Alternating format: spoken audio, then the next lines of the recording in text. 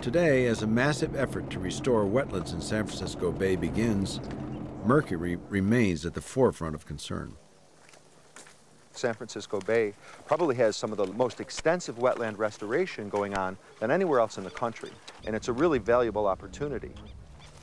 We know that juxtaposed on top of this wetland restoration is a background signal of mercury. And the question for most ecosystem managers that we work with, they want to know, if we expand our wetland and create all this habitat, are we going to be making a methylmercury factory, if you will?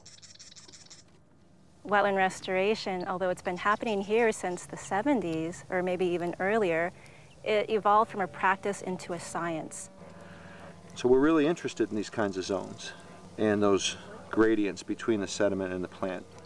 There's not a lot known in wetlands, and we're just learning more and more about mercury processes in the soil and the environment and the bioaccumulation effects.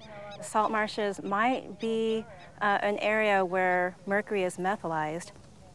However, if it doesn't make it up into the food web, then it might not be as large of a concern.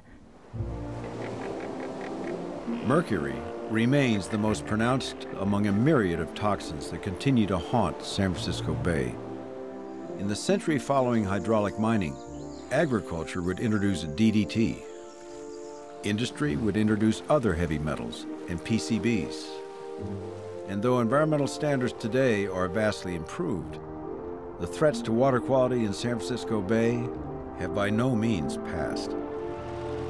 So there are 5 main threats to the bay: agricultural pollution and runoff, industrial pollution, including chemical, legacy pollution, like from mines and hot sediments, urban stormwater runoff, and sewage.